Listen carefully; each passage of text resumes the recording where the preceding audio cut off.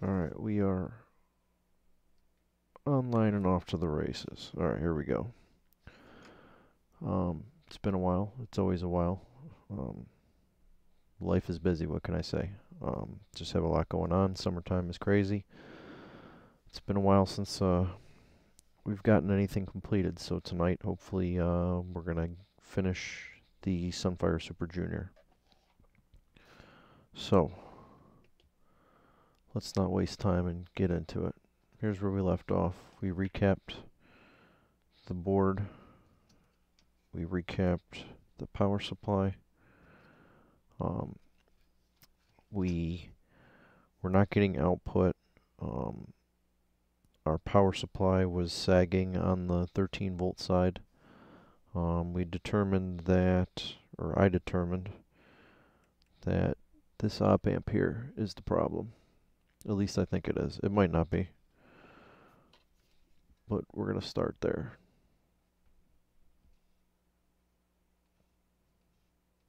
Still haven't figured this camera out yet, but so we're going to start there. I'm going to replace this op amp. I'm going to leave the little rework diodes out for now. The earlier revisions didn't have them anyways, but we'll test it without those. Make sure that that's the problem, and then we will find a way to add those back in and make it look nice. So let's get started. So I'm gonna show you the proper way to remove what is this, an SOIC 14, something like that. Flat blade razor. Doesn't have to be crazy sharp.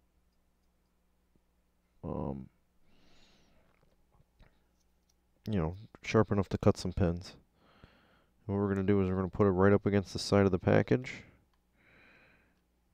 And on top of the pins. And we're just going to push and rock. Push and rock. Not too hard.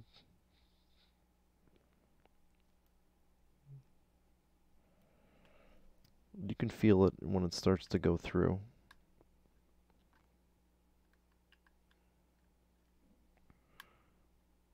Push and rock. We don't want to cut through the board. We're just trying to cut through the legs of the device.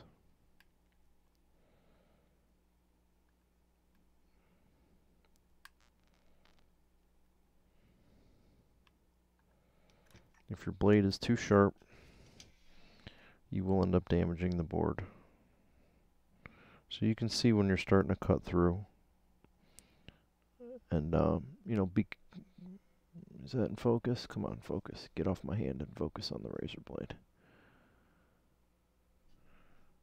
But, you know, keep an eye on it. You want to make sure you're cutting through the pins and not through the board. And once you get through,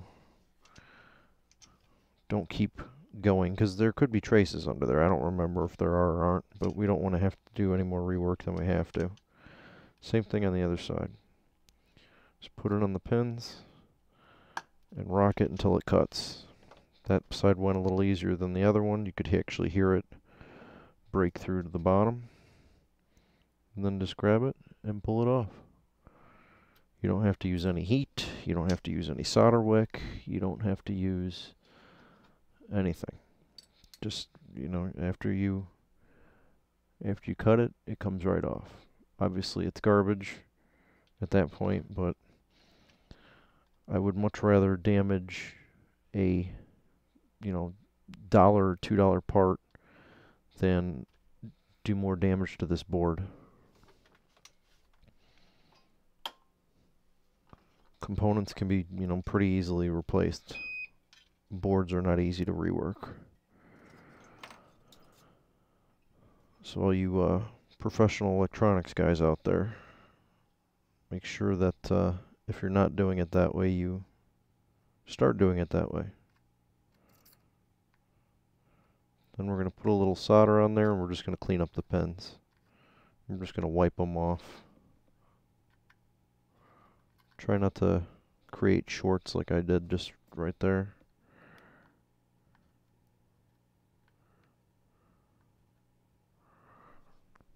Alright. Am I in camera or am I out of camera? I'm still in camera. Let me adjust this a little bit. There we go. I'm trying to work on letting everybody see what I'm doing and keeping my head out of the picture. I know I can't always do that.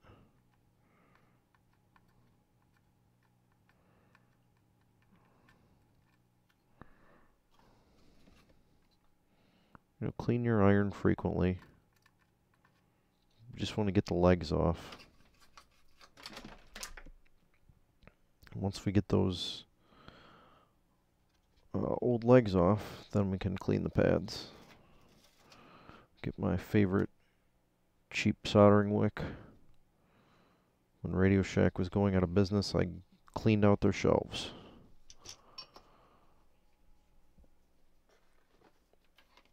But any soldering wick will work. I prefer actually, what is it, goot or goat or whatever it is. That's what we use at work. It's good stuff. It's got flux in it.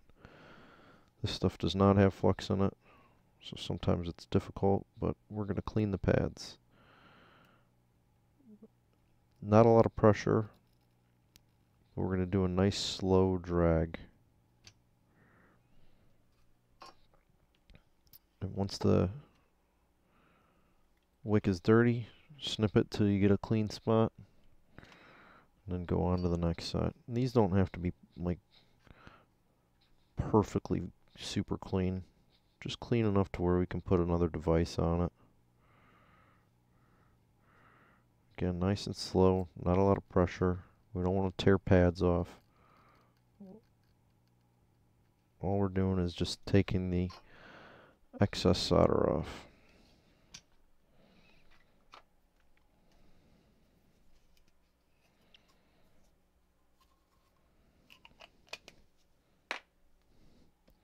Little ISO,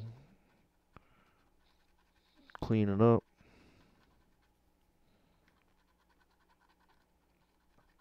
Now I did leave one of the reworked diodes in there. I will probably end up pulling that out. That's this guy right here. Surface mount. Let's see if I can get it a little closer.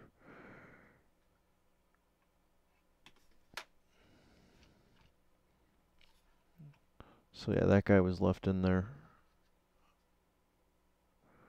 I really don't know why my autofocus is not behaving. It's focused on this right now, not here. But so this piece was just dropped in there, and then they put it on these on the end of this capacitor and resistor there. So it's just an added surface mount part. Here, I know what we can do. We can get our trusty magnifying glass. This thing's awesome. So yeah, you can see they just kind of scabbed it in there. It's a factory rework. I'm going to leave it for now.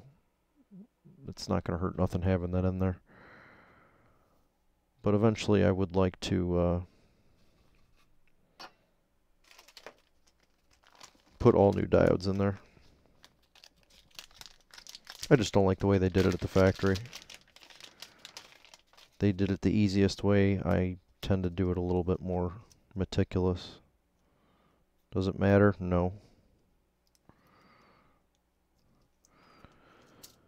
So I stocked up on these JFET op amps just because you know, there's a component shortage going on right now. And it's really hard to get chips and parts of any kind. They are becoming harder and harder to get. So these do not have a line on them, unfortunately. But on the ST parts, the ST logo is by pin 1. So I'm going to line this up. And the way that I put these in here is I tack one pin down, only one. And then I get the part lined up as, you know, perfect as I can get it. And of course it's not going to cooperate because everybody's watching. Let's see if I can Well, that's as far as I can zoom in. Let's see if I can prop this up a little bit with something. My messy desk that still hasn't been cleaned. I just have so much going on. Get some transformer tape. That's always a good kickstand. Look at that. You can see it maybe a fraction better.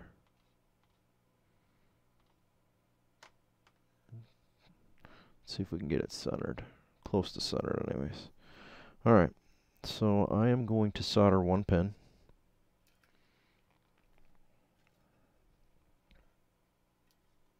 And I apologize that it's focusing over here. I might switch it to manual focus if I have to.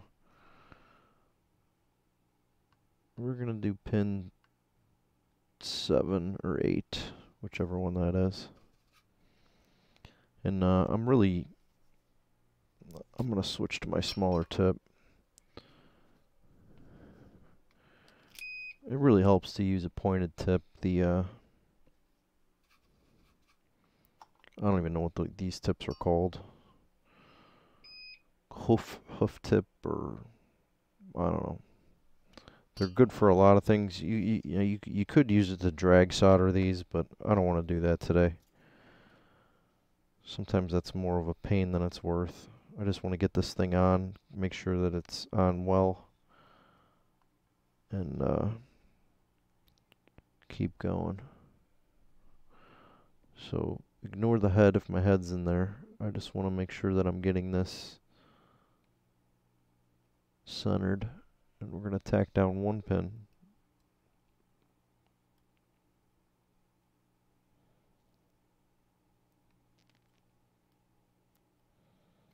Alright, we got it that time.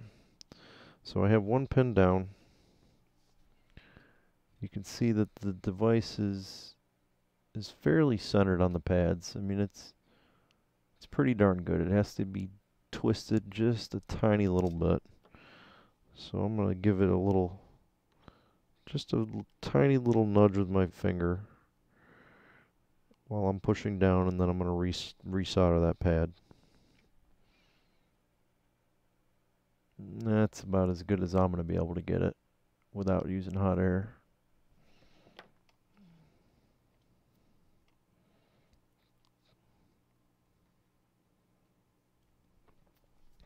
And don't do what I did either. You shouldn't use your iron to push the parts down. But once you have one corner, we're going to go and tack down the other corner. Make sure that our part is fully seated on the board, and then we're just going to go through and solder each pin. So I always do the next one in line, and then I come back and do the first one.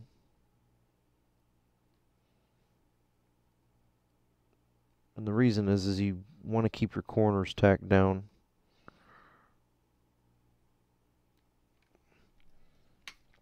While you're soldering the rest of the pins in. If you want to be a little OCD, you can hit it with a little flux. You don't have to go crazy.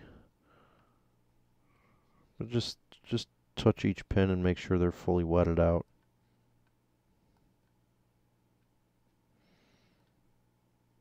Well, these pointy tips don't really transfer a ton of heat. So sometimes, it can be an issue getting these, soldered in with really nice fillets in there, but we're not going to worry about that today. Where are we? We are off to the side. Let me fix my camera here.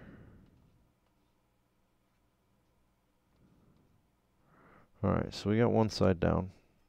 And again, we're working on this guy here. And I apologize if my head's in there, I can't even really see. I moved the camera, so hopefully, it's not. You guys can actually see what the heck's going on.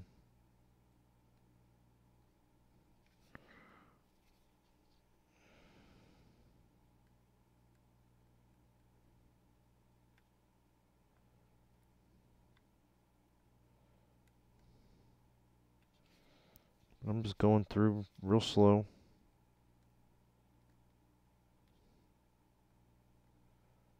Making sure I get each pin. What I can do actually is I have a different pointy tip. I have one that's a little bit less tapered. This one will transfer a little more heat. So, if I'm worried I didn't get a good connection to the board, I can just go through and hit each one of these pins with this guy after I throw a little flux on there.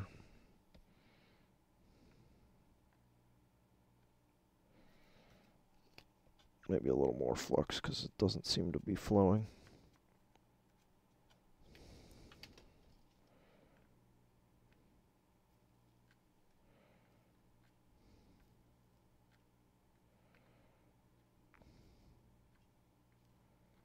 One thing you don't want to do is have solder bridges, and that's what I just did right in here.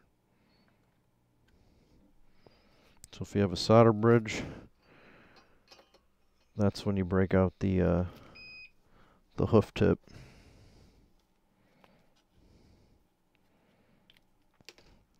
These kind of tips with the little cup on the bottom of them are great for sucking out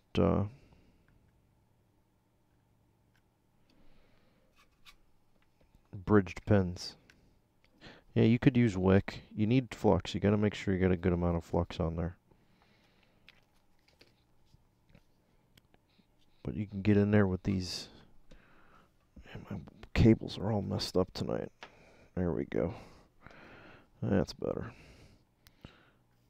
You can go in there and get in between the pins and make sure you suck that out.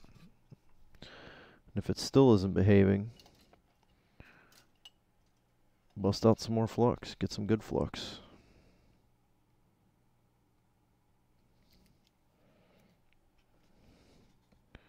Goop it up. You can't have that solder ball in there.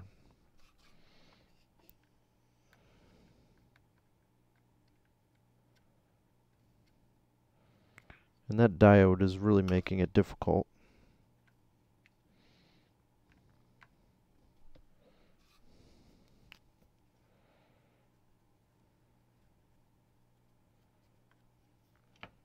I don't know why my liquid flux is not flowing.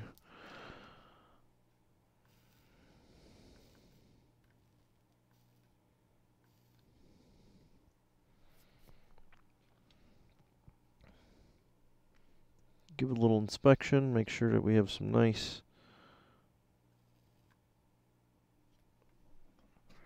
connections to the pads and no shorts.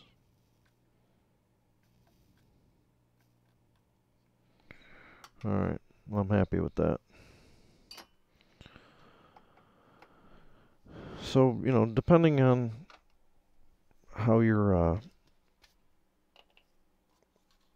how you're soldering, what you're soldering with, you can really use any of those tips. I prefer to use the pointed one when I'm working in smaller areas. If there weren't a lot of other surface mount components around, I would use the hoof tip and then just drag a solder ball across all the pins. There's a bunch of different ways you could do it, but the main thing is make sure that all of the pins are nicely soldered down and there's no shorts. You could use hot air if you really wanted to, but it's lead-free solder. The parts are usually glued to the board. It's just kind of a pain. It's so much easier just to cut them off and do them this way. And it's safer for the board. So our op amp is on. Now these op amps, if they are bad, and I believe I'm in part 2, I went over, how we determined this guy was bad. But if this op amp is bad, or any of these op amps, what happens is this transformer that supplies them starts to get hot. and eventually this transformer will burn out because it can't supply a lot of current. When this transformer goes, you might as well ship me the amp or throw it away. I have rewound these. They are not easy to rewind. It takes a lot of time and work. They can be repaired, but you know, you don't have to do that. If your amp is having issues, don't leave it plugged into the wall. Turn it off. Get it looked at. Figure out what's going on. So alright, we're in a good position here. I did talk about these wires. I don't like how they are pretty much right up against the high voltage supply. Even though they're carrying it, it just creates an opportunity for shorts. I have some 3M double-sided foam tape, and I stick that down in between here, the board and the wires. So that gives them something soft to rub against. And I put a little piece down here too. Just a little added protection. I think some of the amps have it. I believe this one had it too. It had a strip in there. But it's good to have something to keep your wires from running. Some of them have ribbon cables depending on what revision the amp is. But I think we're in good shape. So we have that in. Let's power it up and see if it works. I don't have any of my knobs or anything on there. I don't even know where the knobs are. It's been so long since I worked on this. I'm sure they're on the desk or in a bag somewhere, but I see some screws and some washers. That's got to be them. Oh well. I'll worry about that later. Nobody cares about knobs and washers.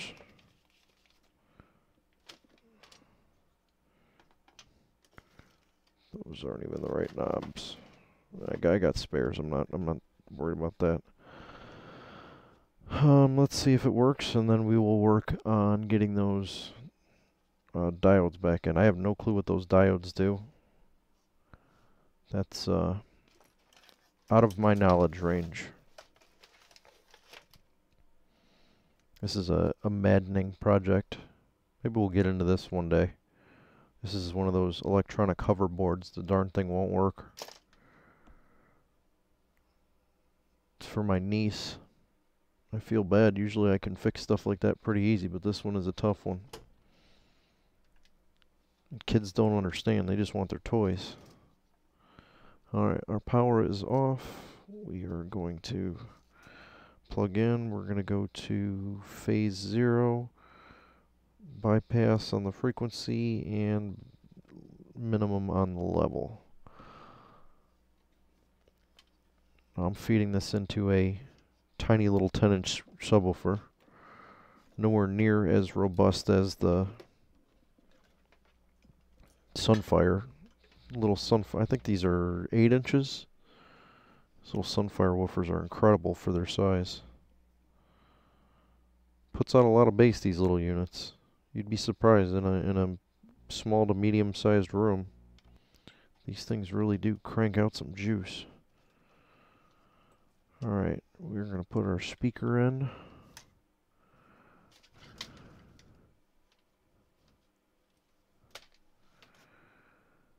And hopefully we'll get something out of it. I need to move my test speaker. I don't like where it's located.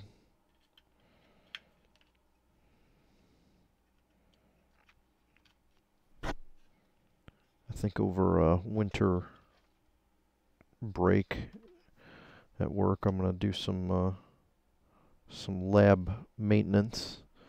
Alright, let's go current limited. Throw the power on. Zoom out just a little bit. I'm not going to hook up the, yeah, I guess I already have it out. Why not? Let's see what we get. Our little Quimat.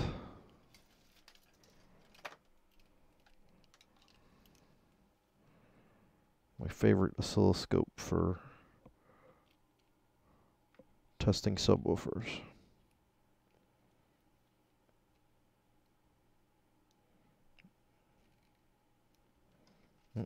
Got a broken test lead. That's no good. What's going on here? There we go. Not broken, just cheap and Chinese. Alright, he's got a good bite, and this one is questionable. Hopefully it won't fall off and short or anything. Let's see what we get. Alright. I heard a little buzz out of the woofer. I'm at 30 hertz. And I'm getting 30 hertz.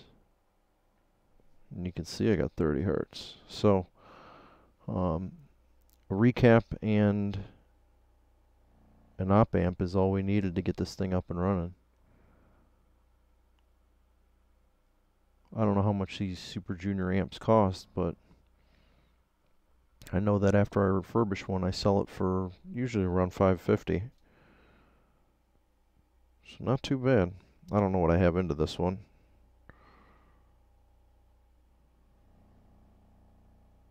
Probably with time and parts, I have probably that into it, but that's okay. Whatever. At least it's not going into a landfill. And I'm not like super green or anything like that. I just hate throwing away stuff that's halfway decent and, you know, letting it go to waste. This is something that, you know, I generally would not be able to afford, or I wouldn't want to buy one, put it that way. I could probably afford it, but I don't want to spend thousands of dollars on audio equipment, especially when I can get it for dirt cheap broken, fix it, and then I have thousands of dollars worth of audio equipment. So, recap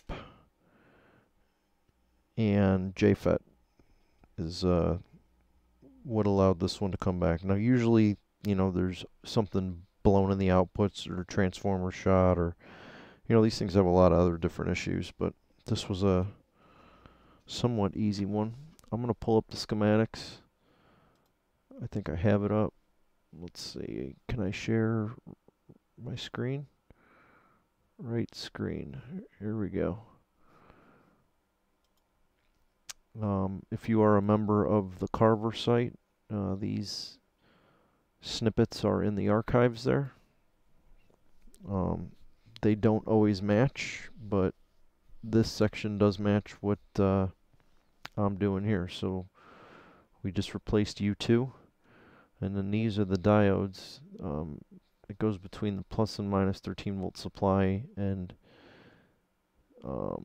I don't know what it does. It biases or buffers or filters or something on the input to the op amp, and it does it there, and it does it. Let's see, that's U2, yeah, there, and it does it here. So 9 and 13. So this ECO, I'm guessing that's engineering change order, number 792. And 792 makes this a revision B9. So they made that change in 2007. This one had it on there, so I'm going to put it back in there. I don't know what any of that means. It's unfortunate that you know, these companies don't provide, you know, the repair information. You know, I really hope that right to repair becomes a thing, so, you know, service manuals and data sheets and all that become public information. It's ridiculous to buy something and have to either send it into the factory to have it refurbished for ridiculous prices or not be able to fix it yourself. I can't tolerate that. But luckily there are disgruntled employees who provide information like this to the community, so that helps everybody out. So I'm going to get my diodes. And these are 4148s. And hopefully I have a ton of these, which I should, because they're used in pretty much everything.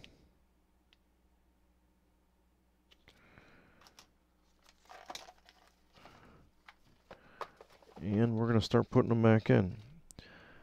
So let's go back to where we were here. So you can see how they connected in. You can pause or rewind if you need to.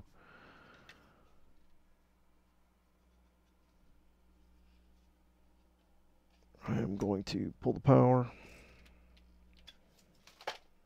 Keep in mind these caps, the big caps are still going to be charged. They're still going to have juice in them. Unplug your little 13-volt supply just as a precautionary. And let's put these diodes back in. Now I know I said I was going to pull this one out. Maybe I'll leave it in. I want to see where these points are. It goes between C12 and R19. So R19 is pin 9. And C12 is going to be... I really should do a split screen on this. How do I... Well, I'm not going to set that up right now. It'd be a pain in the rear.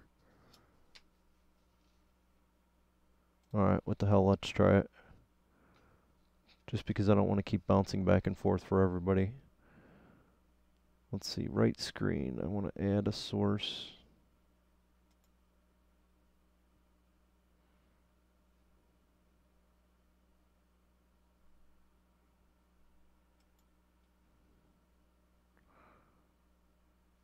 Let's try picture in picture. Add a source. I'm not that good with OBS Studio yet, so just bear with me here.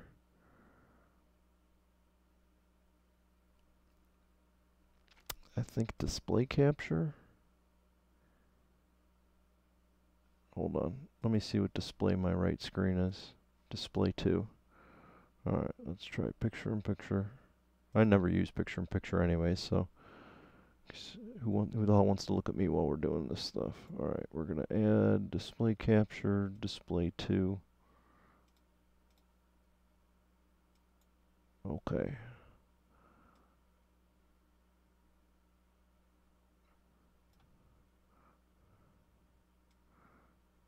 Oh, it keeps the aspect ratio. That kind of sucks. Where are we working at here? We're working down here. Well, I don't like that. Let's try something else here. Let's see if I can do...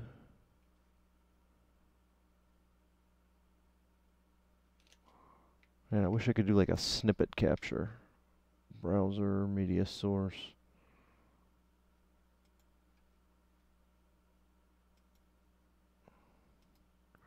Create new window capture. That's the same as my display. Well, I guess it's a little bit better than display. Alright, let me zoom in. And alright, so we're working here. And you can see the circuit here.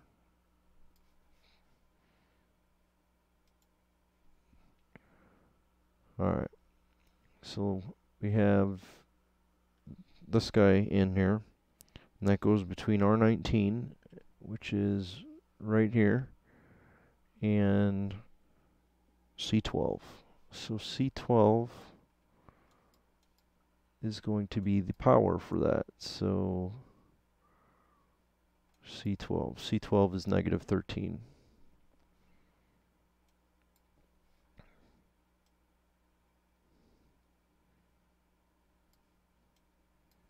So that's this guy, that's D31, negative 13 in here. So now I need to find a positive 13 source and I can tack it onto that same leg. I'm going to leave that guy in there. It'll save me a step.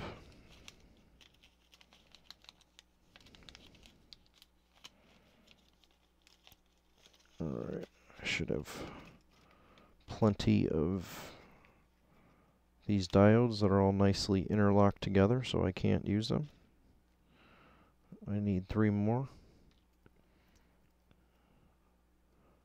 Apparently I removed this from an amp that I was working on, because this is, I'll show you what it looks like when you do it. You end up with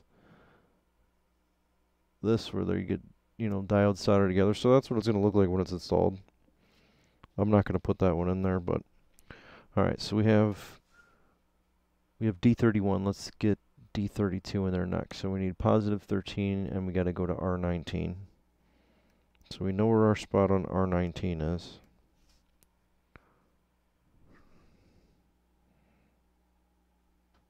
I still might pull that out. That's bothering me. I think I have OCD. Alright, so our other side is going to be C9. Let's see if C9 is close by. If C9 is not close by, then we can't do it. So here's C9. C9 connects to pin 4. So we got to find out which side of C9 we need.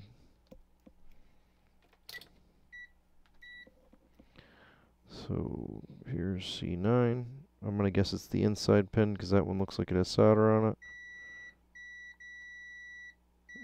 And it is. So that's our plus 13.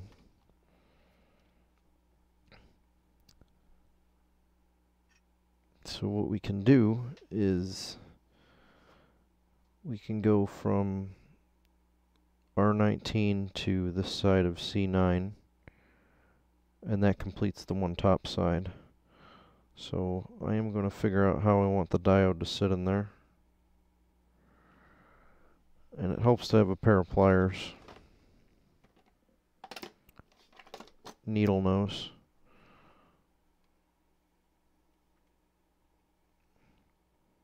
So I think I'm going to have it go... the direction of the diode's important too. You got to pay attention when you're bending this which way the stripe goes. Don't screw that up. So the stripe goes to the plus 13, so that'll be the C9 side. So I'm going to bend the lead down on the non-striped side.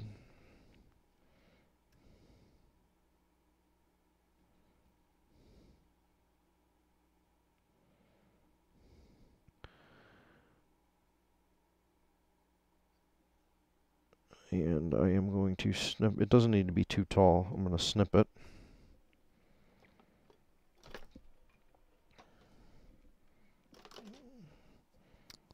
We want it to clear the height of any of the other surface mount components and have a little bit of room in there. So I don't know, maybe 1/8 of an inch. That sounds right.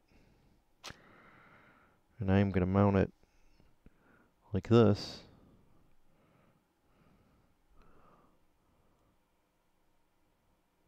I just noticed now that my camera is mirrored. I'm not going to change it now. I'll fix it later, but it's freaking me out when I'm looking at it. So we're going to go from there, and then we need to get over to here. So the stripe side goes to the 13. Or we could go this way. Yeah, maybe I'll just go over the top of it. So we know this is our minus point, and that's our plus point.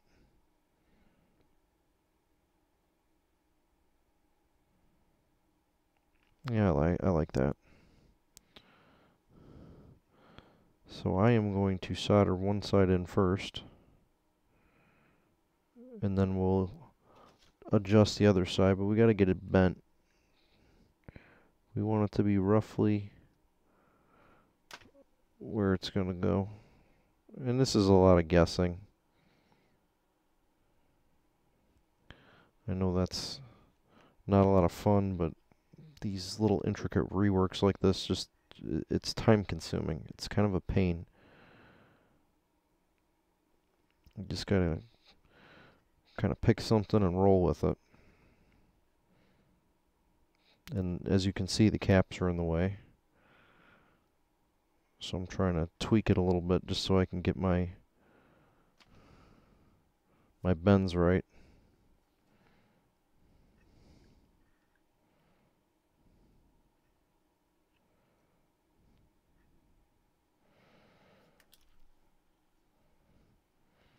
Take your time.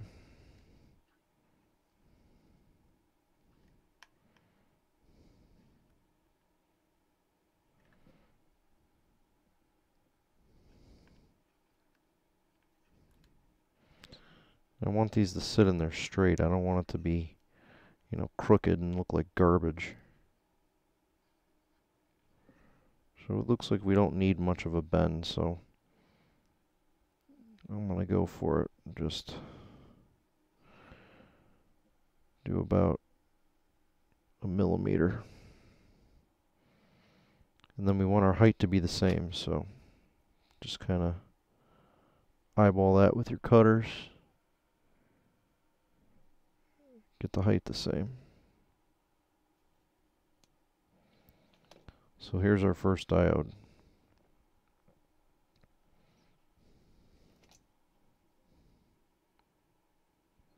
And these things are going to be terribly difficult to hold on to, especially with pointed tweezers. If you have some flat tweezers, I would recommend getting them out. The needle nose are going to just be too bulky to hold the part in place. So yeah, that looks pretty good. And I'll zoom in. I'll give you a little bit better view. Actually, I don't really think I need the picture-in-picture anymore. You can kind of see where that's going to go. Oh, interesting. The picture-in-picture is what mirrored my camera. Alright, well, we're all learning stuff tonight. So my iron's still on. I am going to put a fresh new little solder blob in between that resistor and diode. I'm going to make sure that my non-striped side of the diode, the anode, is going to R19.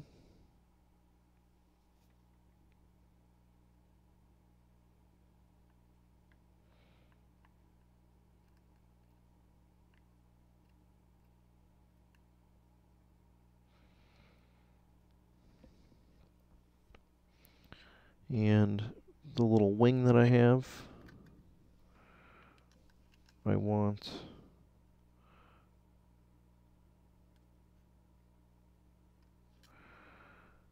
going to C9, which is pin 4.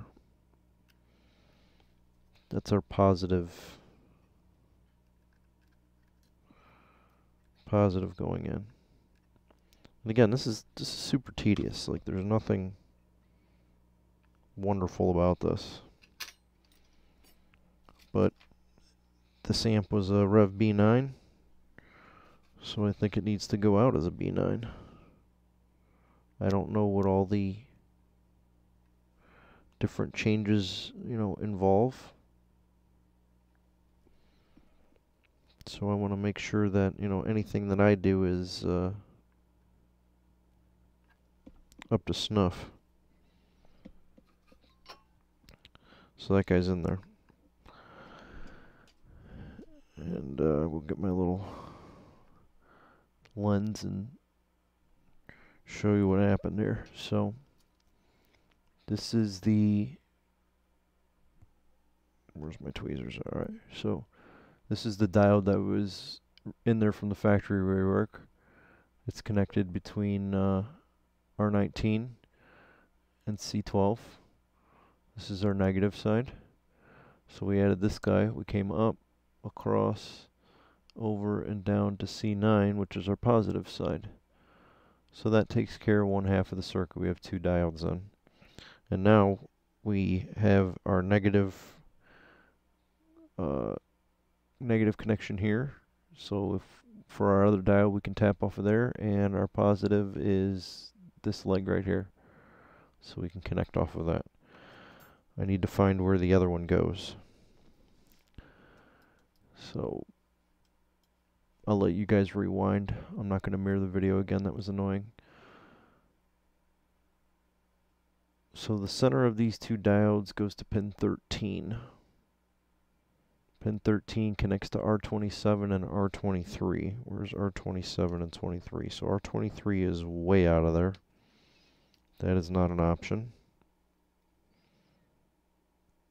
R23 is way up here. That's too far away. I don't want to run a line going all the way that way. So let's find R27. R72, R24. That's actually down there.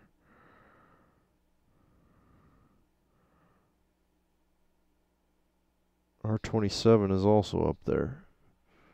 So that's no good. Another place we can hit is the far side of R28.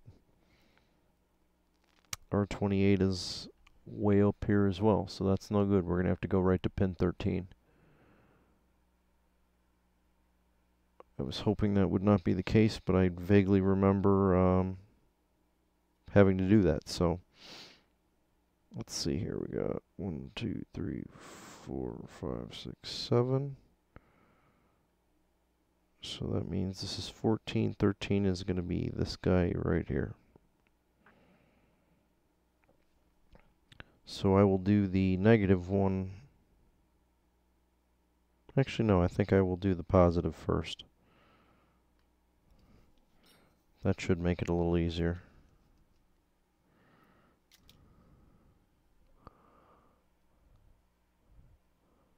So we know that this is our positive side because our cathode is pointing towards the positive, and it does that on both sections of the circuit. So we need to go to pin 13.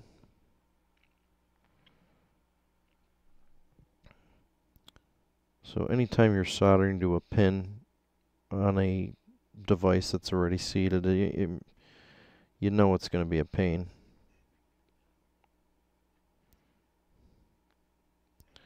I think I am going to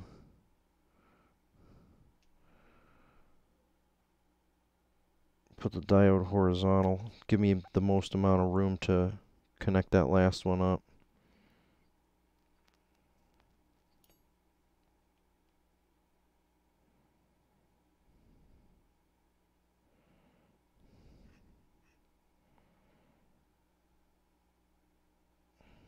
I'm just going to put a random bend in there so I can hold it. And what I'm doing is I'm kind of judging where I want this to go. I want it to line up. And I'm kind of seeing how wide it needs to be before I bend it down.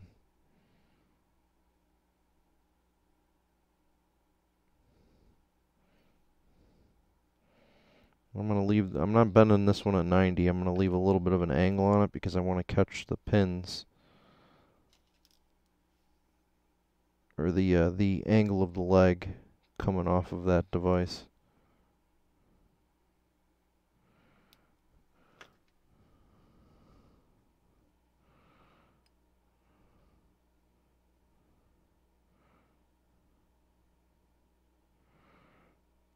I mean, it's not beautiful, but it's functional. If you wanted to really be OCD, you could wrap the leads together, and I mean, you can really go crazy with it, but I'm not going to do all that. I just need two connections here. One to this pin, and one to that device.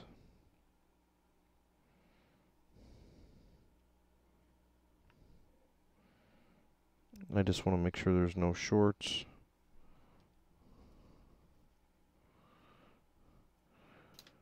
I believe the amp would function just fine without having that in. I really don't know what that does. It'd be nice if they had some notes in there like, yeah, this prevents, you know, this from happening, or prevents your woofer from exploding. Anything. Alright, I'm happy with the way that looks. So now we gotta put a little bit of solder in. I am gonna go back to the really fine tip.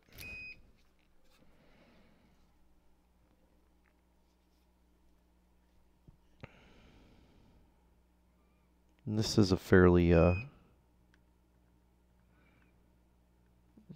intricate rework. So I put a little solder ball on there.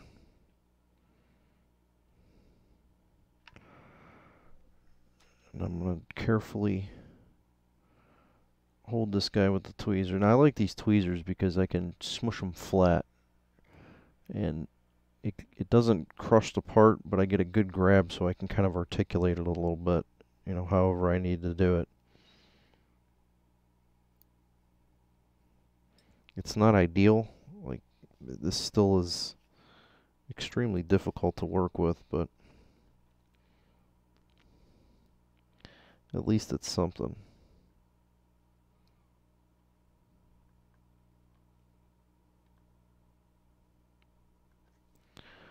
Alright, so I have it on there. It's not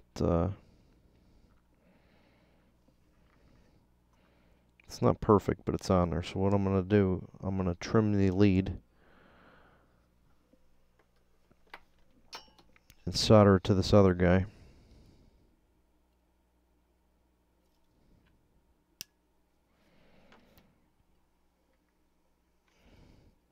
And to do that, I am going to push him underneath and then bring him back up on top. The reason I'm doing that is so I get a little bit of pressure. I want to make sure they're touching.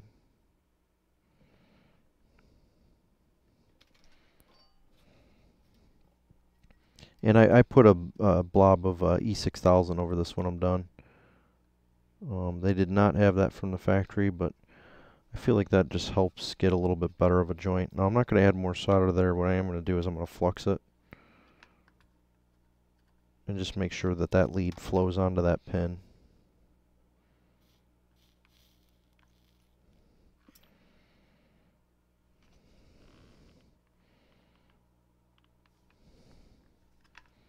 You know, get the magnifying glass out if you have to. Make sure it's soldered on. Now it is sticking a little away from the pin, so I'm going to try and pull it back a little bit. I know none of you saw that move, but the whole device moved, and now it's touching the pin a little bit better. And it might come loose when I put the other diode on there.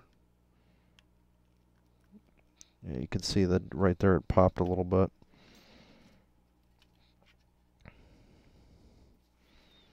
So what we can do is just keep adding a little bit of solder at a time just to make sure that we get that soldered in and connected. Alright, I'm comfortable with that. There's no shorts. We'll use our little magnifying glass and get in there. So you can see there's a tiny little solder ball on there. It's enough to hold the lead. The leads are joined together right here. And then it goes down and gets its power tap from there. So we got one more. We got to go from this line here to down there where that other diode is. That's our negative. And the diode faces with the cathode going to the pin. So this one I'm just going to bend down. And I'm going to mount it sideways, and I'll show you why. So you could just loop it and run it diagonal, but I want all these connections to be kind of reinforced a little bit. So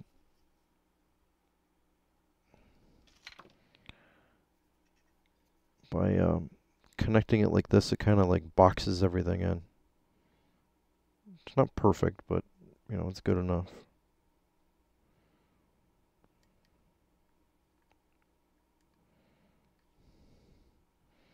So right after the diode, we're going to put a sharp 90 in there.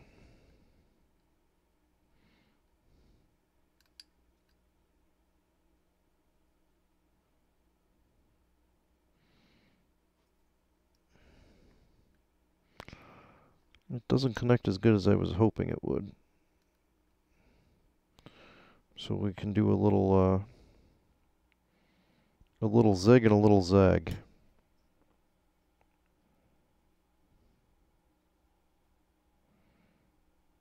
I'm just gonna knock it in just a little bit and see if that makes it any better.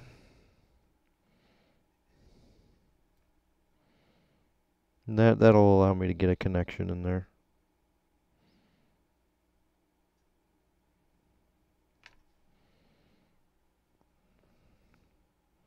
Can even make it a little bit sharper of a bend. If you screw it up, get another diode. Diodes are cheap.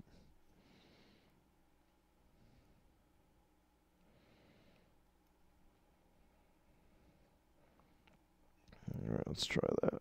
That's better. So it's got a little loop in there, and that'll allow me to connect it to that pin. Not ideal. I would have liked it to be a little bit cleaner, but I'm sure there's another 13 volt source somewhere on here. Or negative 13. I could probably find it, but we left that one factory rework in there.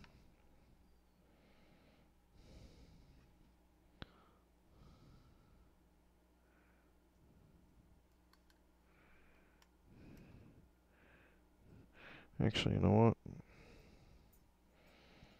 We might be able to just get that in there on an angle. Yep, that's what we're going to do. That little bend of an angle. I like it. Good enough. Drag this video on anymore over a darn diode leg. Alright, so we are going to get it connected in.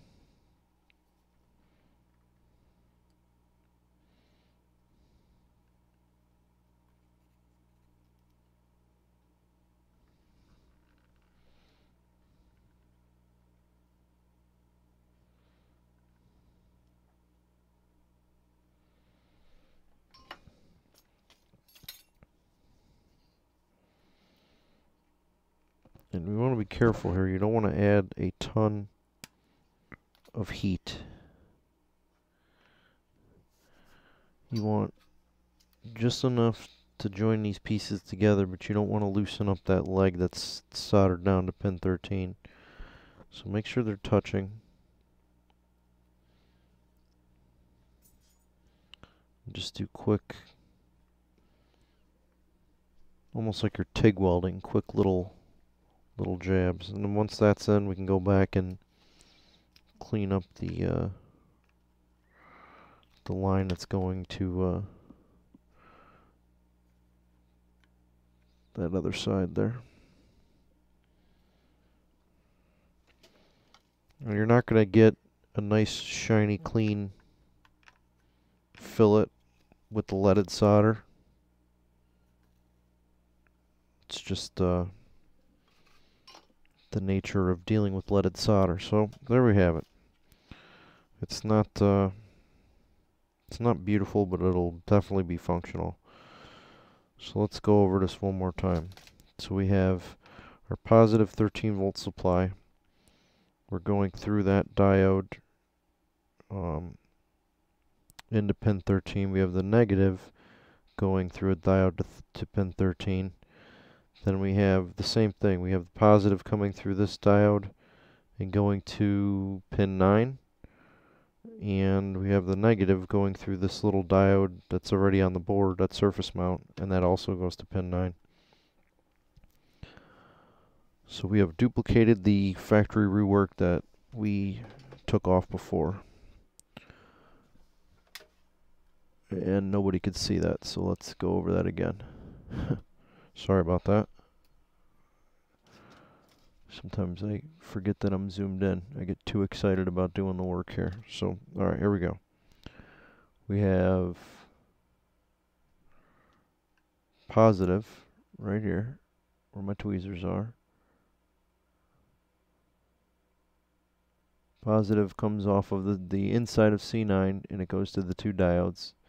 And it goes this way to R19, which connects to pin 9. And then it goes this way through this diode and goes down to pin 13. Then we have the negative side coming off of C12. It comes through this diode and connects to pin 13. And then we have this diode on the board that goes from negative to R19. So there's our 4 diodes. And those 4 diodes are part of the B9 rework on this guy here, this 792. So that's D35, D36, and D31 and D32. So we added those back in. So let's zoom out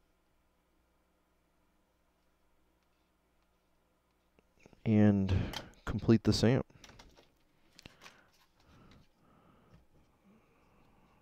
I think I need the kickstand.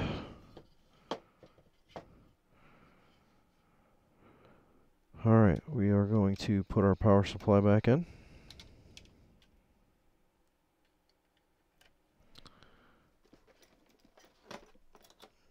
Definitely make sure you put those diodes in the right way too, because if you don't, you're just going to be passing voltage through them. I mean, it looks like those are blocking diodes of some kind. I honestly don't know what they do, but because that's a sine wave coming into that.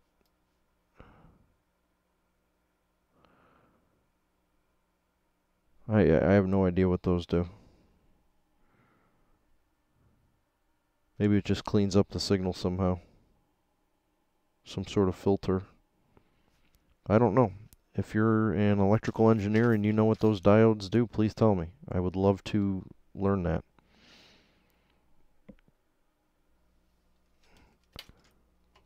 I can fix things, but I don't know all this stuff. I'm trying to learn.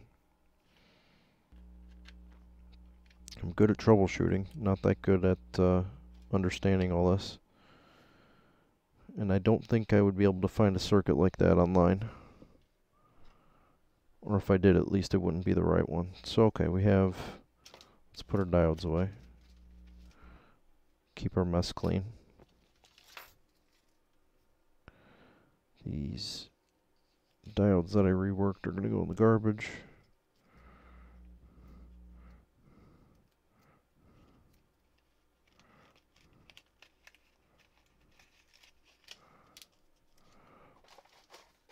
Alright, diodes are back where they belong. So we have our input hooked up, we have our speaker hooked up. We do not have power. And we do not have our little baby scope hooked up. So let's get the scope in there, boot them up. Zoom out a little bit.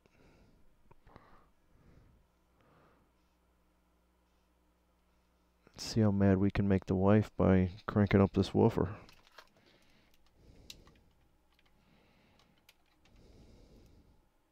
What time is it? Oh, it's only 12:14. She won't be too mad. This would be like a level 3 rage screaming. Let's see what we got. We have nothing because there's no power hooked up. Let's try that again. This time we're going to give power. Be careful, don't touch the capacitors. They're hot, you know. Don't shock yourself. Alright. I heard it power on. These things always make a weird noise the first time they get some juice. We have our status LED back here. It's glowing. And let's give it some volume. There it is. No noticeable difference from what I saw before. I mean, I'm putting 30 hertz into it. This says I'm giving it 31.9. If I put some more samples on the screen, it'll probably calculate that a little better. 30.54.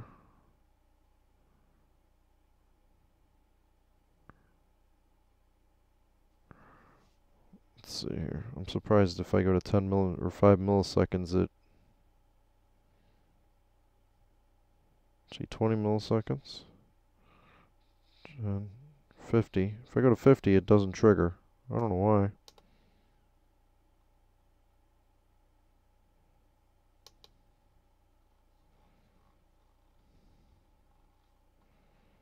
Let's says it's reading right around 30 hertz, but I can't get a good,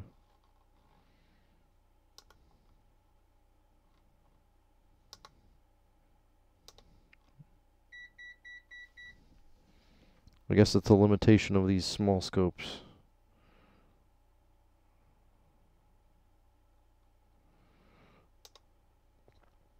It doesn't, oh,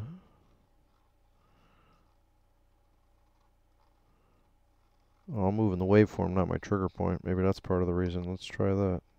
Nope. Trigger. Rising edge.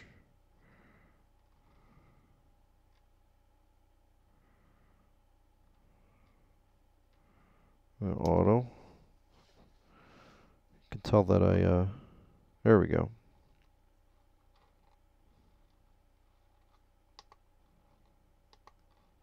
There's fine and coarse adjustments.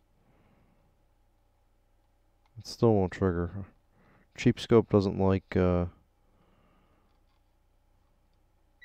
fast waveforms, so we'll slow it down. 20 milliseconds seems to be pretty good. It's accurate enough. 30.549 hertz. It's got a really nice waveform. You can see the phase adjustment is working. The waveform is moving. There's no reference, so you just gotta observe that it bounces back and forth a little bit. Let's change our frequency.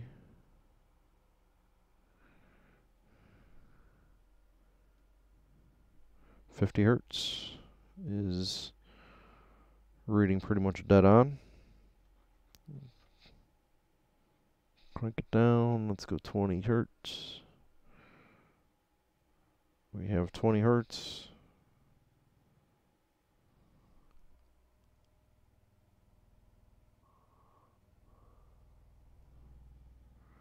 That's kind of interesting. I don't know why it's freaking out at 20 hertz. Could be because my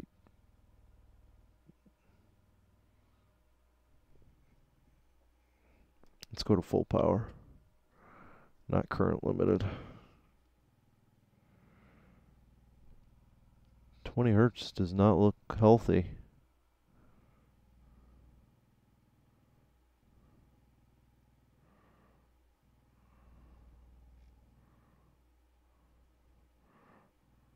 I don't know if that's because of the little scope. Nope. Interesting. This thing should be able to, it could be because the woofer doesn't have put enough load on the amp.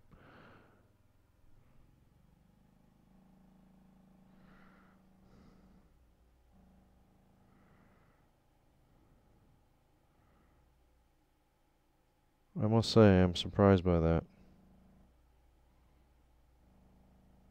30 hertz looks and sounds good.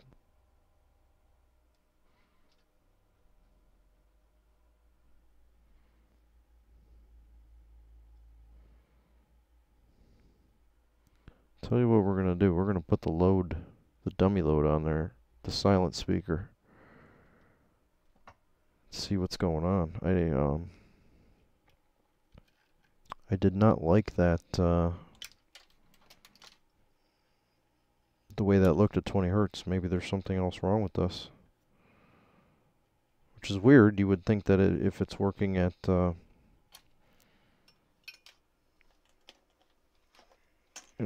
higher frequencies, the lower frequencies should be fine. But maybe, maybe something's up.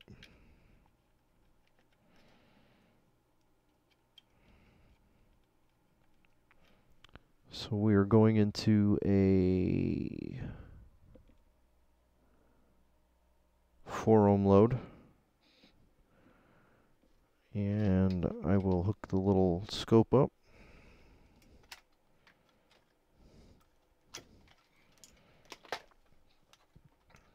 Unusual behavior, yeah. That should go way down below 20 hertz and still be playing something. Volume is down. We're going to go straight to full power. 55 hertz. And I can really, give it the juice now. 55 hertz is playing pretty good. The unfortunate thing is I can't hear what's going on, but I can visually see it. So let's dial it down.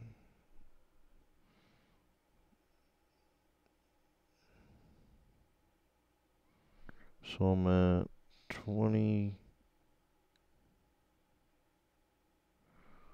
24.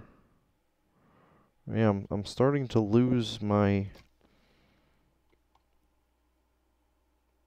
frequency when it goes, sub 20 hertz. That ain't right.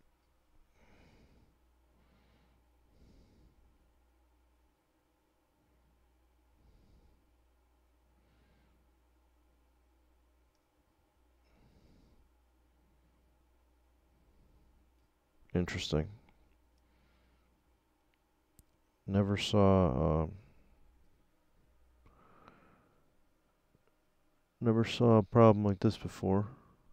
Let's go to 40. And I'm going to crank it up. See if it starts freaking out. Amp cut off.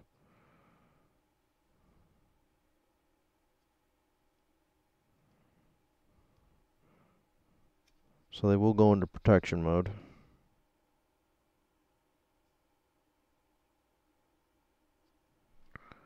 Which means I gotta kill power and cycle it back.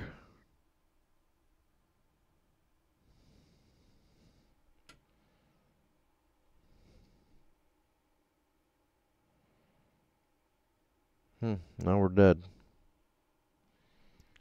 I don't know what I did. I didn't hear any pops or bangs or anything. Just let it chill for a minute. Before I'm loading and cranking the volume at a fixed frequency input is fairly stressful on an amp.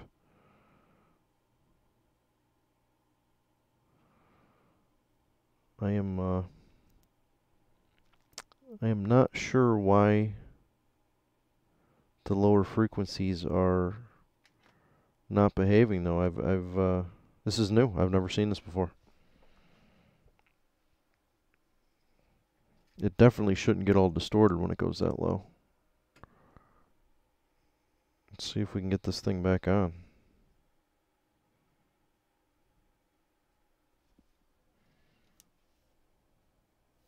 So I have no power. I know what happened. I blew the main fuse. Power is cut off.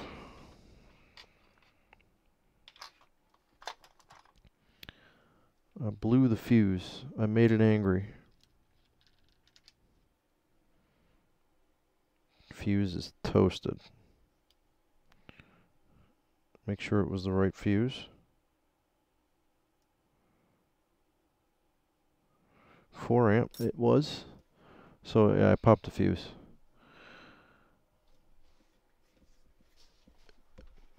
Gave it a little bit too much juice. Luckily I have a bunch of replacement fuses. Hopefully in 4 amps. I wish they didn't put these numbers in microscopic letters so I could actually read them.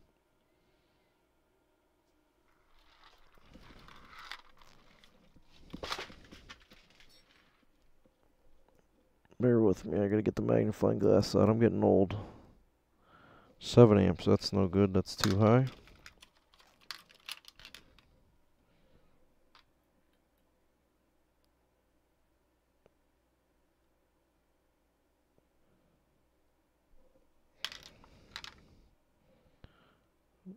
Might not have any 4 amps. I might have to go steal it out of something. 2 amps. I'm sure I have another one of these amps somewhere, but I'll just have to be careful that I don't blow it. 6 1/4.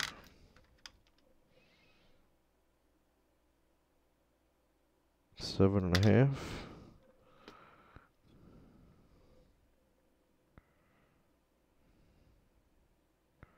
I could put a larger fuse in there, but what I don't want to happen is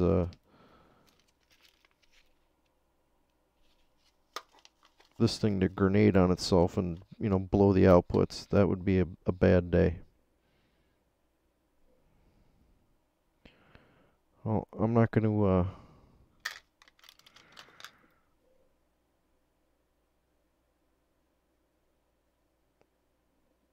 I'm not going to rip through everything I have to try and find an amp or a fuse.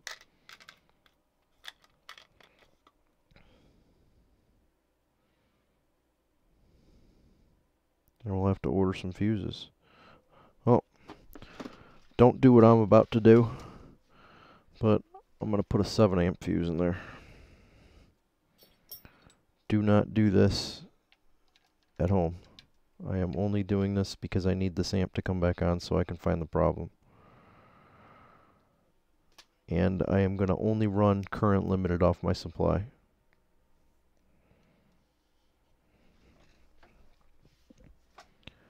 So the only reason I'm doing that is because I don't have the right fuse. Uh-oh. That's not good. So I turned the power on, and as soon as I turned it on, I went to full current limit. I'm going to disconnect one leg of my speaker. Make sure it doesn't short out to nothing, and try going current limit again. Okay, the amp did come on. I have standby, so now I'm going to shut it off again.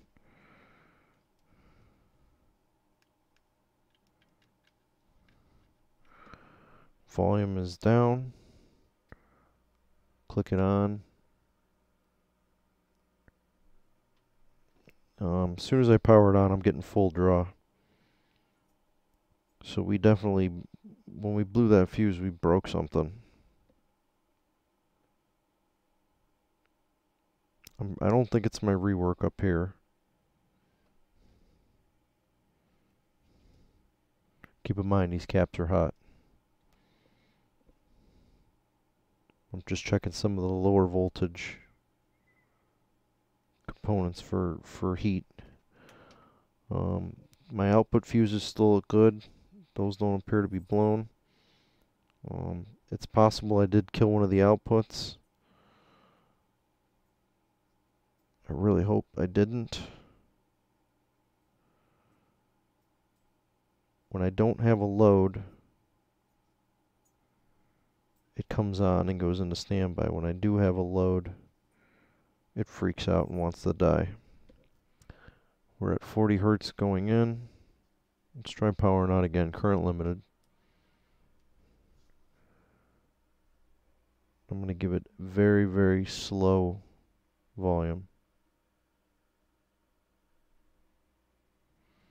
Okay. So we're back to functioning. The 4 ohm load is definitely taxing the amp. Yeah, it's going into current limit.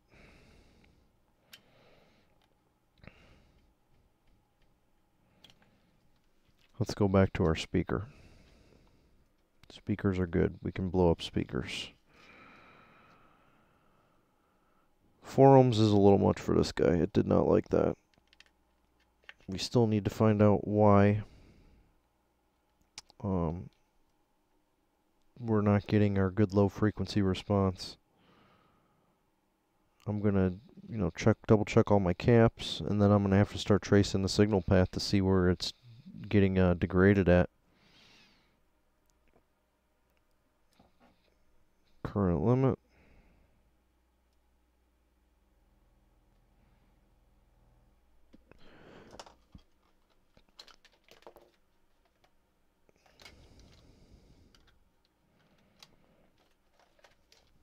And we should be able to still see this with the speaker, because it was doing it at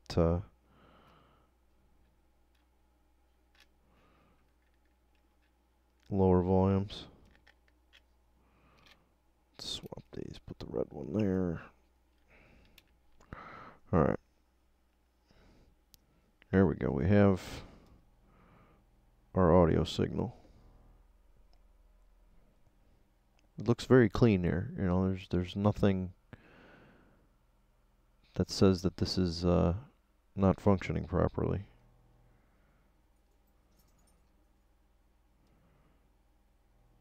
It's a nice sine wave. Nothing wrong at all.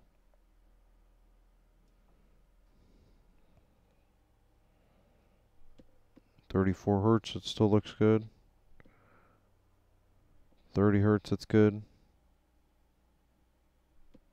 27, 25.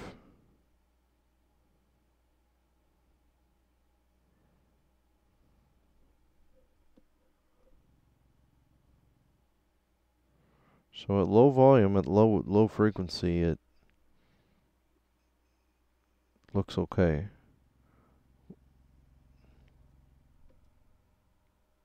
When you increase the volume,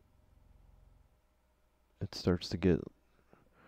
Let's go way down. Let's go to 10 Hz.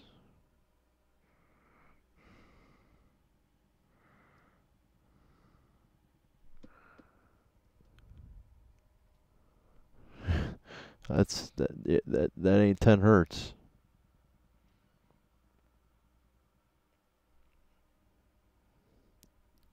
I don't know if that's a limitation of the amp.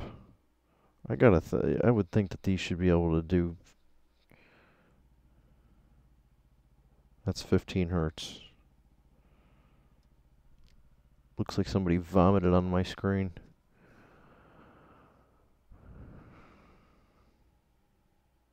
Even at low frequencies, it's not good. Let's go to 20.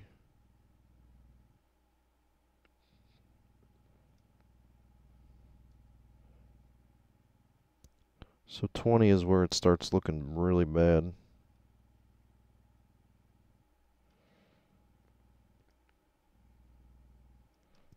Only one thing to do. We got to trace it. So I am going to skip over some of this.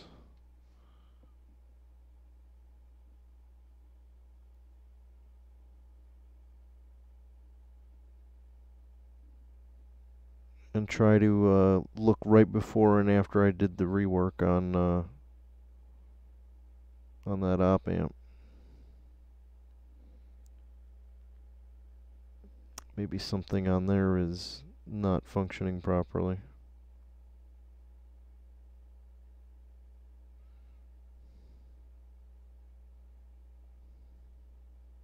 Actually, it looks like one of my diodes is in backwards. Maybe not, though. Both lines point to the positive side. Both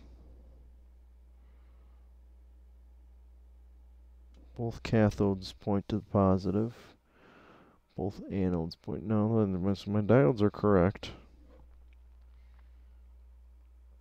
At least they appear to be. Let me bust out the probe. Let's start seeing what the heck's going on. See if we can find where the issue lies.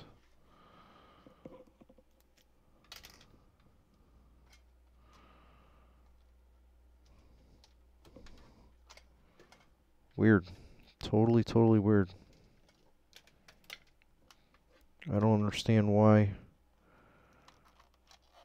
at higher frequency levels I don't have any issues, and at lower frequency levels it's bad. Really bad. I need an alligator clip.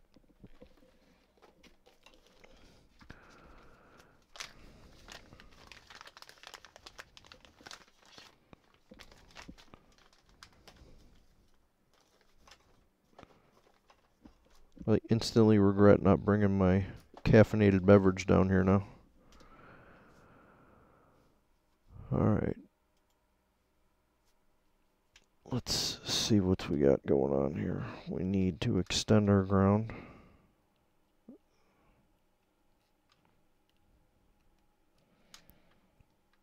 Ground is going to...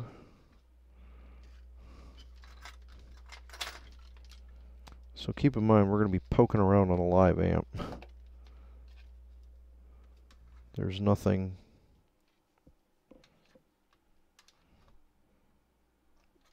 Nothing good about that. Alright, let's get a baseline.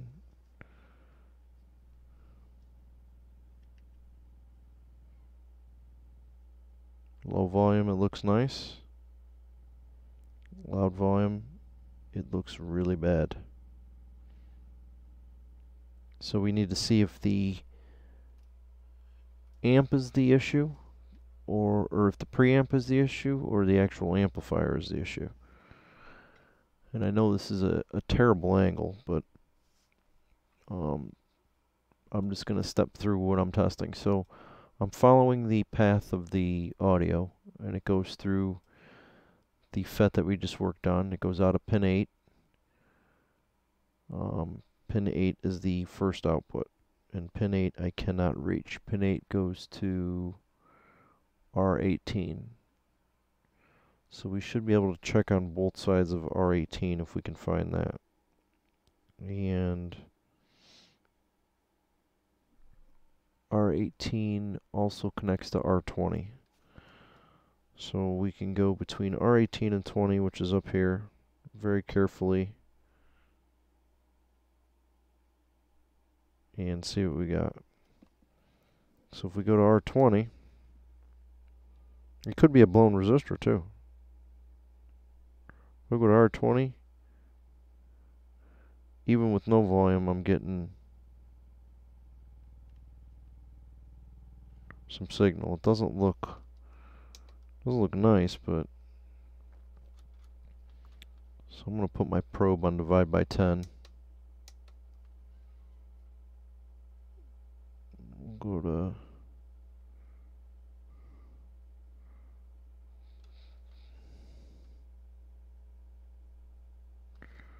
5 volts. Let's see what that looks like. So not a very nice waveform coming out of that rework that we did. So that leads me to believe that something's up. One of the diodes is bad.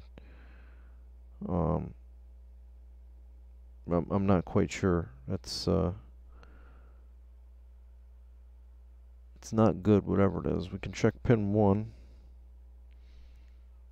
Pin 1 should have some audio coming out of it. Again, it's really ugly at 20 hertz. It's okay. This is interesting. It's actually picking up line voltage. It's picking up a 60 hertz overlay.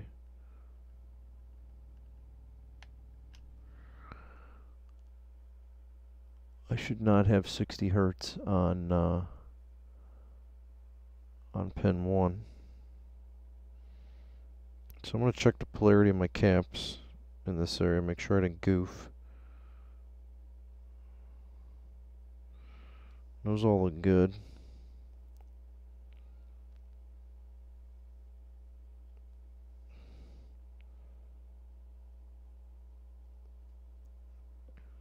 So that all looks pretty good. What is causing this? Maybe one of my diodes was wrong? Replaced it with the wrong value? That's possible. Something got slipped in the bag that wasn't supposed to be in there.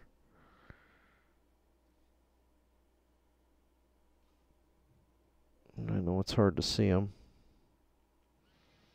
The other thing I can do is I can start taking that out of there and seeing if that helps clean it up. I'm not quite sure. Just for the heck of it, I'm going to check my power supplies. See what the power supplies look like. So we know that this should be plus 13. And we're not going to get a clean read on the power supply coming out of the speaker. We need a ground reference. Here's our power coming in, plus, minus, and ground. I'm going to stay on the audio for now.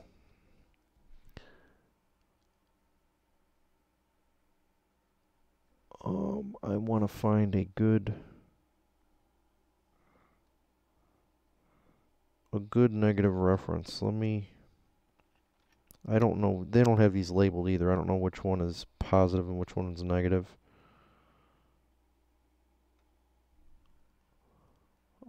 I should be able to get audio ground.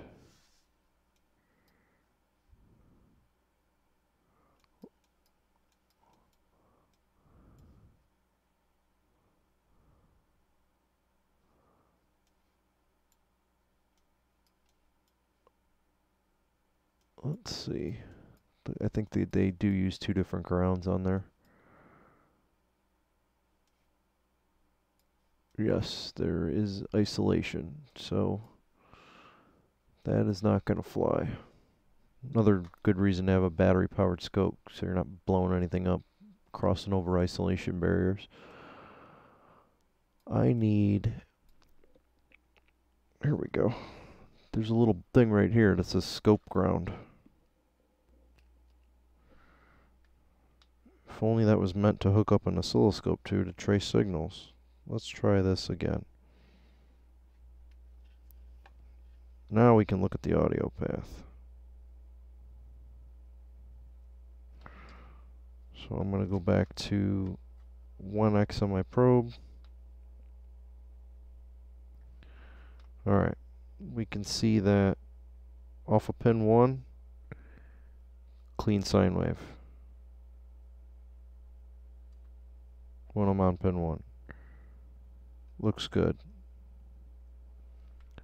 So that's not the issue. So that means that pin 8 is automatically good, but we'll just look at him anyways. Pin 8 looks good. Okay, so now we got to go to where the phasing pot hooks up. That is U2. The output is pin 7. Actually, that was pin 7 we just looked at. Pin 7 looks good. Not pin 7 on there. So far our diode rework's looking good. From there we have to go to our volume controls. Our volume controls go to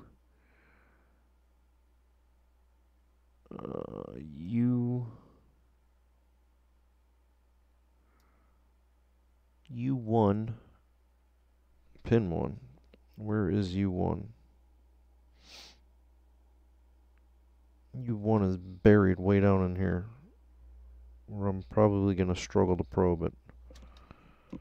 Let's try anyways. U1 could also be bad. This is super sensitive in here. Does that connect to anything else?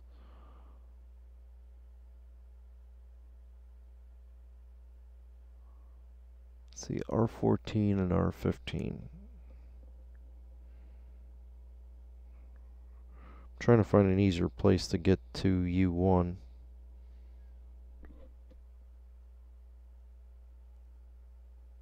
Pins 1 and 2 are feedback. I guess it goes to the pot. And here's the pot. So pin 1 connects where where C8 and let's see, RP3. Well, let's see what we have on the pot. We'll check both sides of the pot. So we have clean output there. Here's our volume control. That looks pretty clean.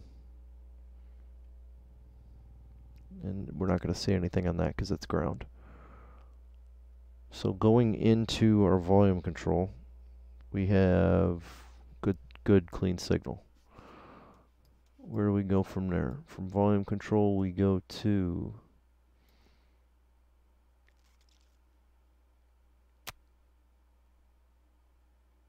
U1 pin 7. There is no pin 7 on. Oh yeah, it's an 8-pin device. That goes to R7, which is feedback.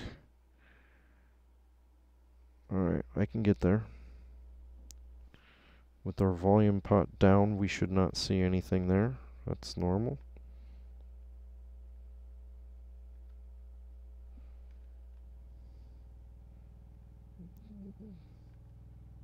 Alright, it's starting to look ugly coming off of R7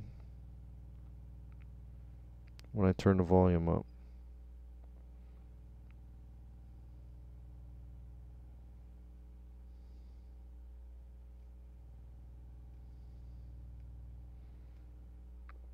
Let's see the other side of R7. Nothing. That's feedback, so we shouldn't get. So let's check R5. R5 is what feeds that guy. So we have two diodes there. Could be one of those diodes. Let's see.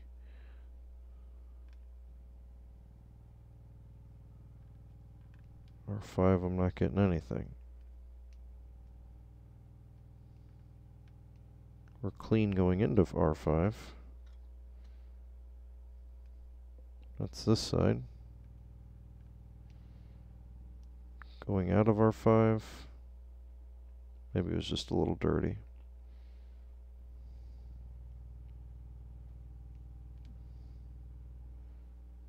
So going R5 does not look good. These two diodes are 4148s. They go to ground. So our signal feeding into R5 does not look good. Or feeding through R5. That's our first gain stage, is what the sheet says.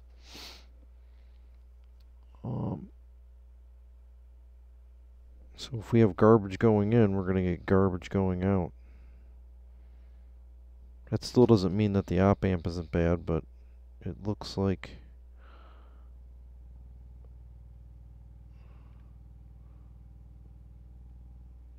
I'm going to lower my voltage down a little bit. Let's go to 1 volt.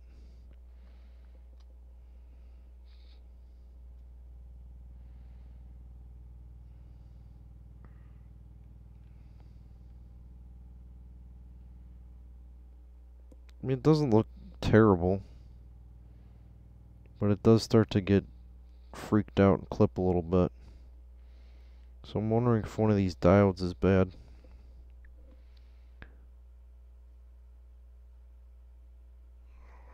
Alright, let's power down. Let's drain our main caps.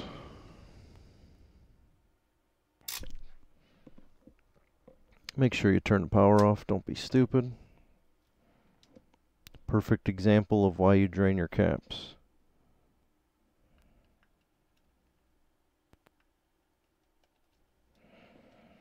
Almost melted my probe there.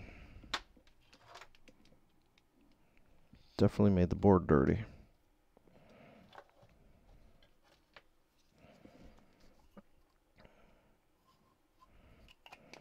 Now this is fed into a transformer. So I'm not feeding it into a dead short. It did draw an arc when I pulled away, but it didn't do any damage to the board. Just a little dirty. Make sure your power's off. Make sure your caps are drained. Make sure you have a cap draining device. It's much better to smoke a probe than it is to smoke yourself. Alright, we're drained. Let's measure this resistor.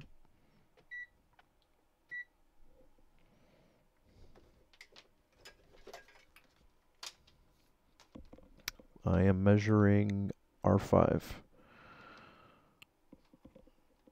I am measuring it in circuit too, so bear in mind that it might not give me the reading I want. It's reading 1.769K. It is supposed to be 1.8. R5 is good. Not the problem. Let's check our diodes. D1.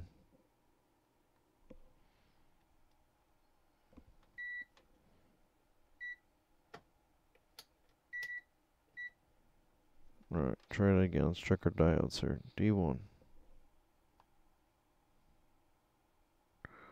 0.536 volts in one direction. 0.54 in another. That seems about right because it's in parallel with this guy. I don't think our diodes are the problem. If they were shorted, they would be reading, 0 volts. Let's check R6. R6 should be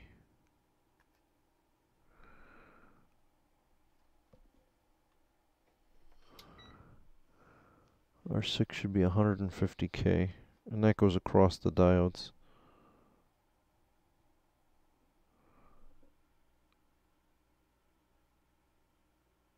Alright, I'm not getting a good reading there. R6 I'm reading 1.769K, which is the same as R5 is reading, which is over here.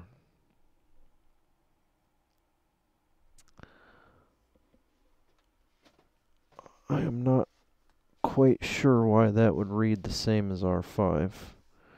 It's connected to R5 on one side.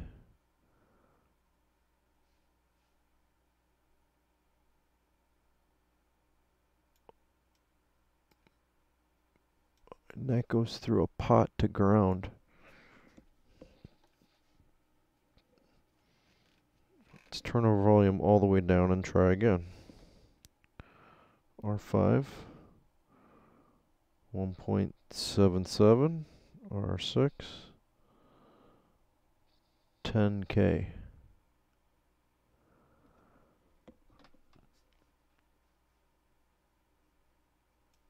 R6 should be 150K.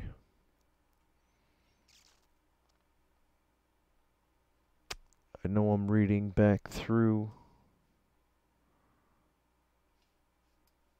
R6 because they both go to ground. One goes through the pot. I'm going to say it's not that resistor. Or if it is that resistor, it doesn't matter.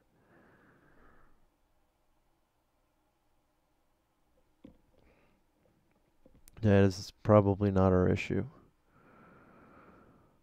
That means that our issue is either the op amp or something downstream from the op amp. So the op amp drives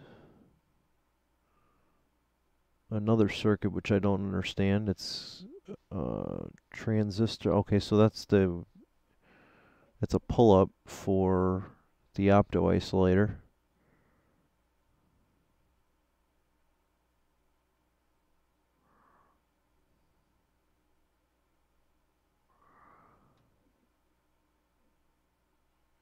It drops through R2 and R3, some big resistors, half watts. I don't know where those are. They're here. Let's measure those just for the heck of it.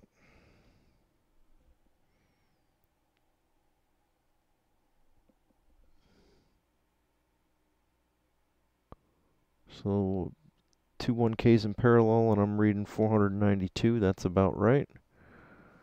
Q1.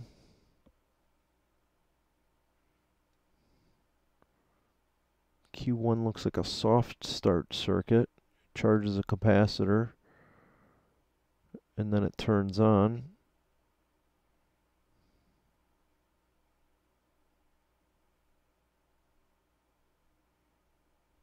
C4 could be part of the issue. I replaced all these caps, though. I'm just verifying that the values are correct. These are polarized, 22 microfarads. C3 is polarized, 220.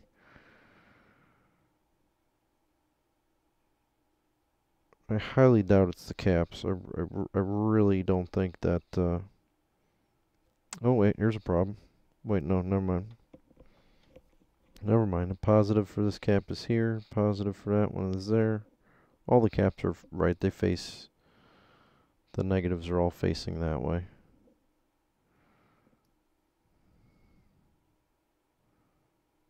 What's this R4? R4, 110 ohm.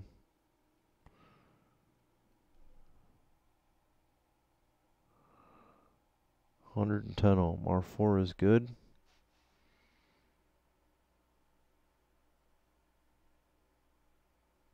R7, which is piggybacked with an 11K.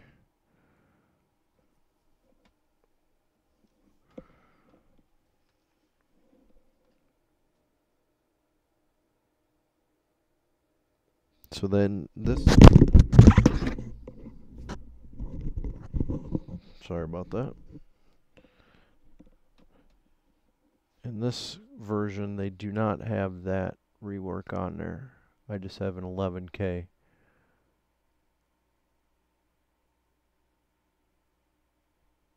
There's a note on there that there should be another resistor sitting on top of it.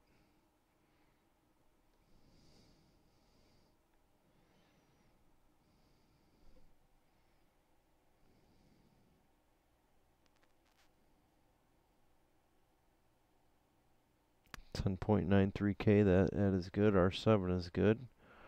R11 should be 1K. Might as well just measure everything. 1K. I do have 13 volts going, or showing to go into voltage regulator. Let's check all our voltages. See what we got. I'm gonna check them on the scope. I don't think scope ground and audio ground are the same. We are going to find out.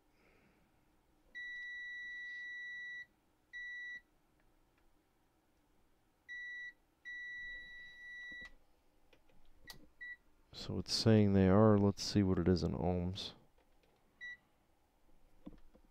I don't trust every beep I get because some of these caps hold a charge.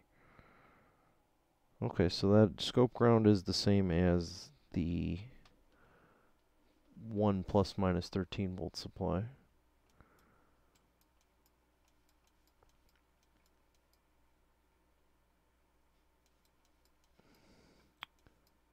I am going to check out the power supply. So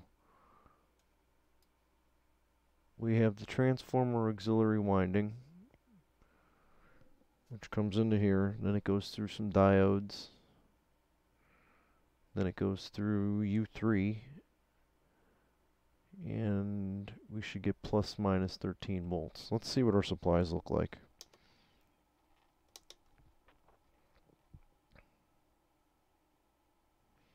We'll put it on 5 volts. It should jump up 3 divisions. Let's see what that looks like. We should get AC coming in to our jack. Then it goes through D27 and 28 to get rectified.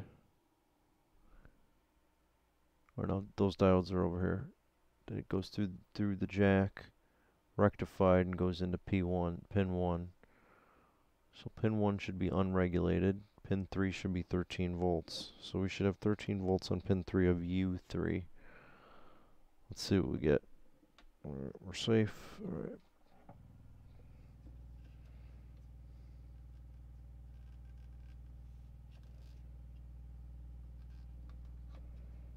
It's weird, I can't turn the volume down.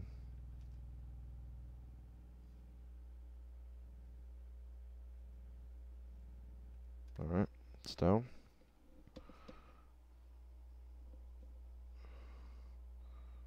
So it's showing we got 11.96, so we got 12 volts. It's pretty clean. It's a volt off, but this data sheet could be a volt off too. Now if I want to find negative 13, that should be on D3.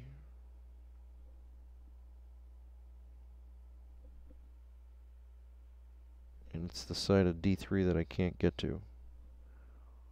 Where else does it connect? That is pin 1 on J1. Let's see if we can stick something down in there and get a connection on it. I need a connection. Let's try this. Stick my little pin probe down on there. So that should be the red lead. Should be my minus.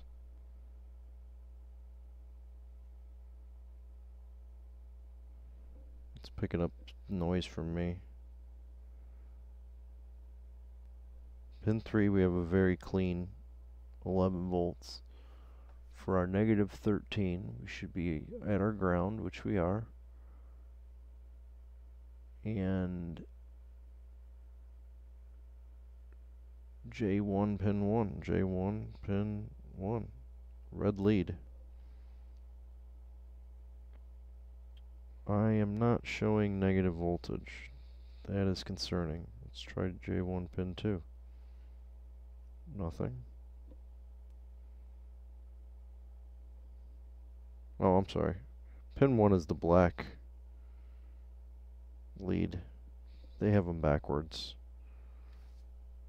But it is showing negative 13 point.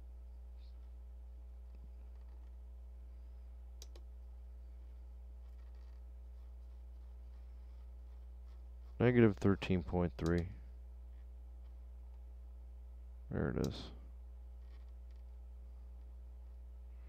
Just put it on the bottom of the screen. So there's our 0 voltage, and we're seeing 60 hertz noise because I'm touching the leads. Negative 13.3. Positive 12. These aren't precision regulators either. But the power supplies are fairly clean. I don't see any garbage on the at least that supply. There is a plus minus 12 volt, but that does not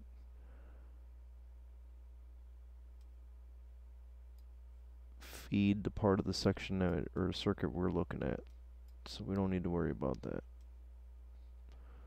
The 12 volt only comes on the opposite side of the op amp. So if we look at pin 1 on U4,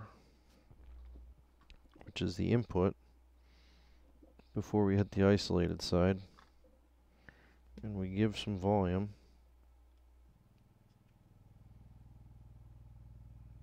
that's why it sounds like crap.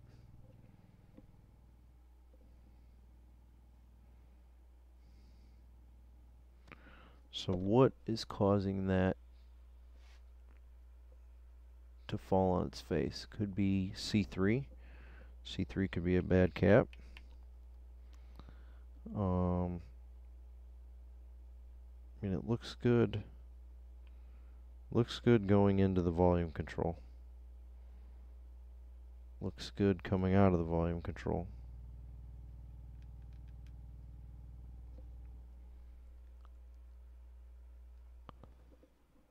So up till R5, we look good. After R5, we don't look good. I don't think the opto-isolator is the problem. A quick and dirty test would be to bypass that and just feed the audio signal into the other side of R4. I'm not going to do that. Our diode work seems to be pretty good. It's not that. So it's either U1 is defective, or some of the circuitry that is involved with U1 is defective.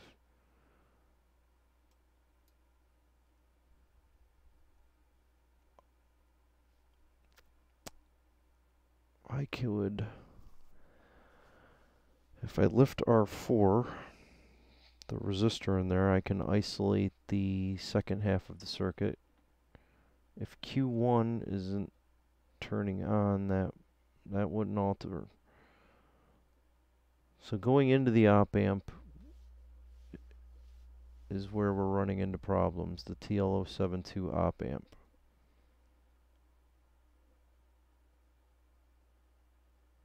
let's see, let's hit R5 again. So on one side of R5,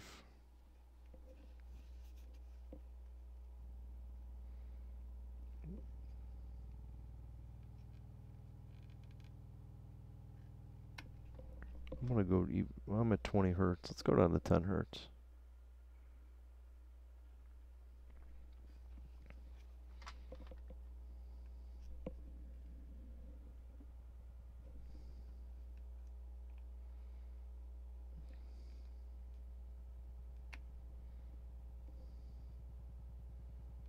Clean.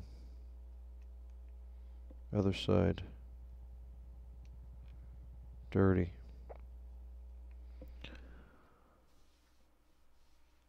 So it has to be D1, D2, or the op amp.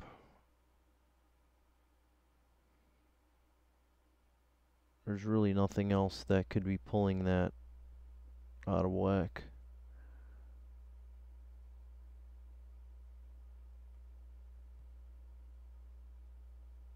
The feedback from that goes to pin 6. I don't think that's the case. D1 and D2 seem to measure okay. I don't think it's them. I'm going to power down again.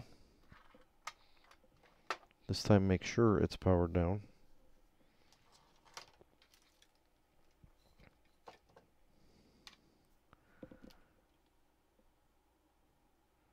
Discharge again.